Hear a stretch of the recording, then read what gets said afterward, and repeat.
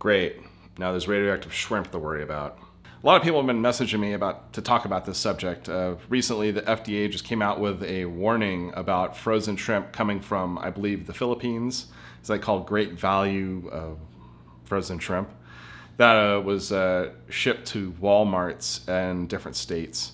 Or it was supposed to be. Apparently, they caught the shipment of the contaminated frozen shrimp that was contaminated with cesium-137, which is a radioactive byproduct.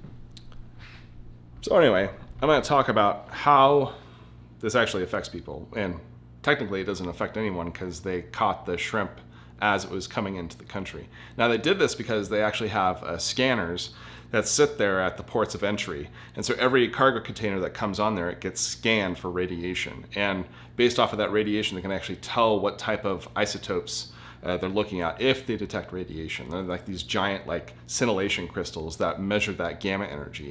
And so I'm gonna kind of give like a like a rudimentary look at like the readings that they were detecting from that frozen shrimp. Since I can't find any of that frozen shrimp because it never made it into the United States, I can't show that as a real world example. So I'm just gonna show you really quick what they were reading and what those readings kind of turn into as far as like something that's a little more digestible and understandable. So the shrimp that they found had about 67 becquerels of activity.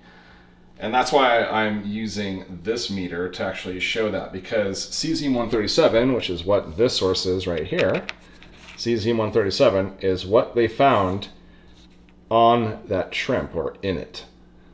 And so I'm using the exact same type of isotope that they discovered inside of the shrimp and put it about, it's about maybe 10 inches away from the detector.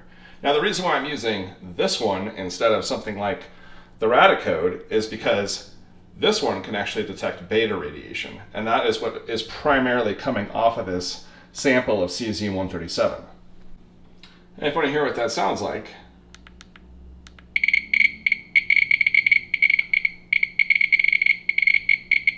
so that's what it sounds like from those particles of radiation coming off of this sample and hitting the detector right here. So if I even just cover my hand on it, you can hear how it drops off pretty quickly.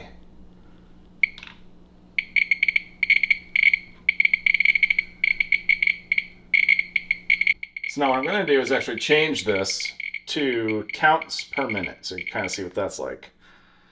So change that over, measuring unit. There we go, counts per minute, select. And since this is a little tricky with this, so I'm getting around 900 counts per minute.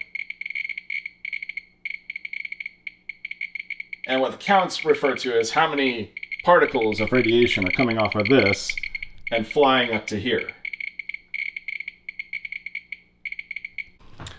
So now, is this level of radiation dangerous? No. You would actually have to eat like a lot of the shrimp for it to be considered a problem, because your body can bioaccumulate cesium-137 in there because it has a lot of the same properties as like strontium-90 and stuff like that. So your bones kind of want to acquire... Whoa, I got that wrong. Cesium-137 does not attach itself to the bones. It actually distributes itself throughout the whole body, kind of like sodium or potassium does. And it doesn't connect itself to the bones like strontium or radium does, because they're in two different columns. So I screwed that up. And to kind of shed a little more light on it, I'm going to break out my radiochemistry book so I can kind of show you what I'm talking about. So you can see right here, cesium-137 has a 30-year half-life, but a 70-day biological half-life. That means after 70 days, half of that material would still be in your body. Another 70 days, half of that half, so on and so on. But you would have to eat so many pounds of shrimp and just eat that shrimp that is contaminated for there to possibly be a problem somewhere in the future.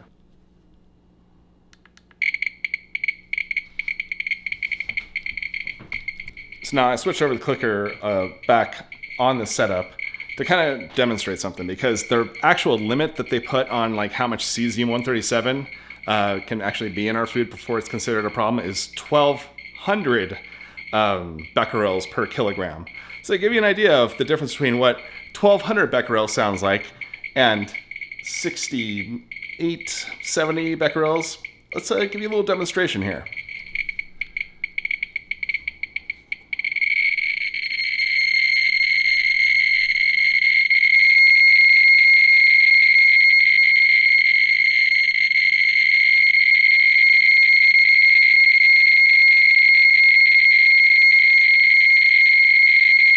So as you can see, that's a pretty big difference in activity just from the sound of it.